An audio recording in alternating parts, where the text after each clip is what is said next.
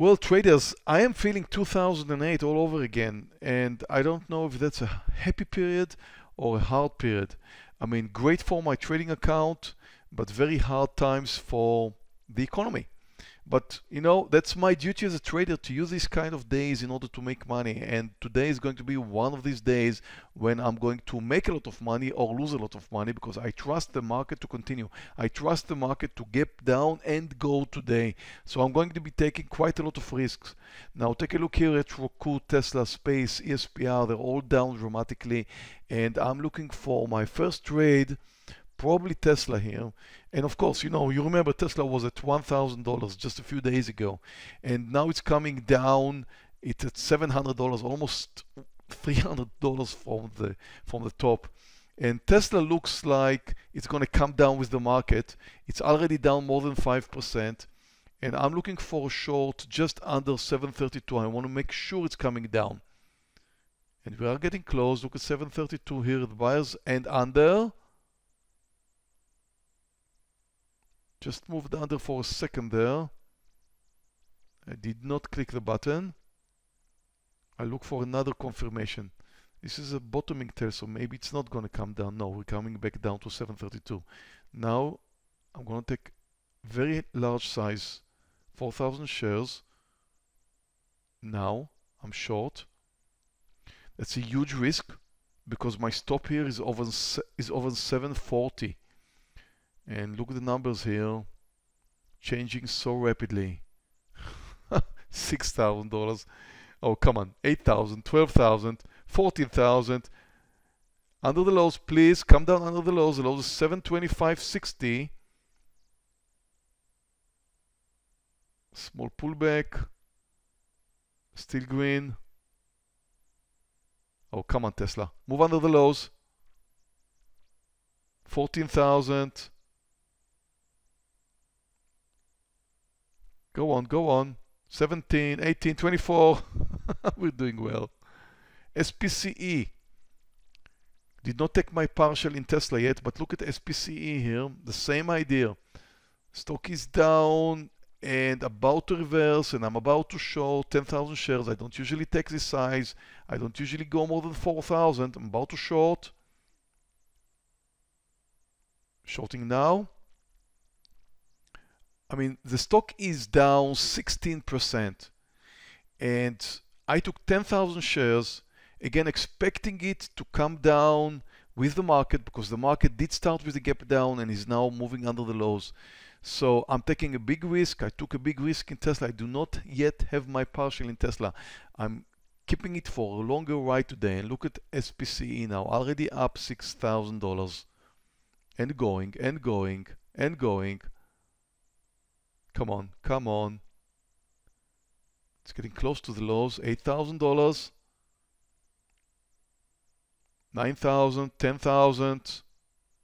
Traders, there are some times in the market times when the market's coming in so big, you just owe it to yourself to take more risk. About to cover. We got $16,000 here. Covering now. Just covered. Left 600 shares in SPCE. That's my first partial today. Just came under the lows. Beautiful trade. I'm looking at Roku here, and Roku, although moving higher, couldn't resist the market. The market's coming down, and I'm looking for the pullback in Roku under 109.50, which is now. Didn't quite manage the 109.50, got it at 109.20. I'm short 8,000 shares, and I'm taking a big risk, the same as my other trades. Look at Lyft here, down 7.8%. The same idea. The stock is down and reversing, and I'm about to short. Shorting now, 8,000 shares. As you can see, I'm on double size. Everything I take is on double size and even more.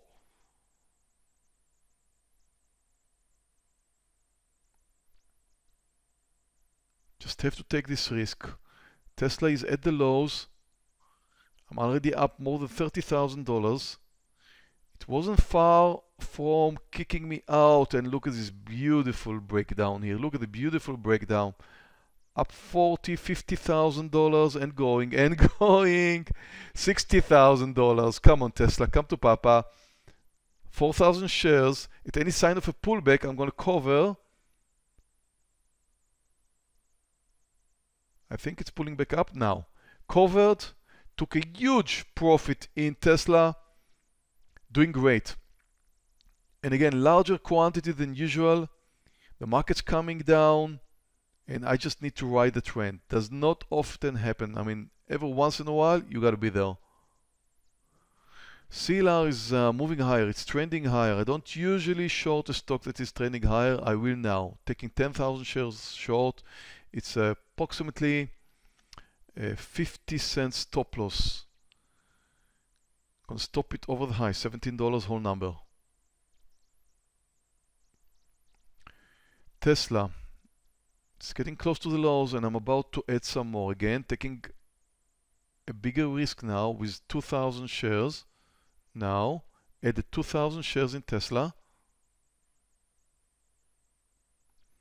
And it looks like it's about to break down. SPCE, same idea. Getting close to the lows. And I'm about to add another 4,000 shares.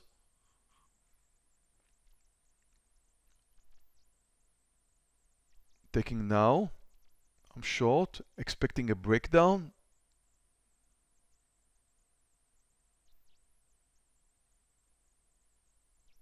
Tesla broke down and continued.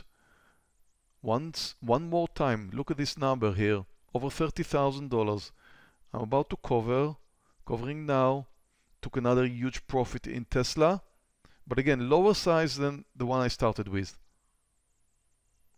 LYFT did great. I'm canceling my stop order here.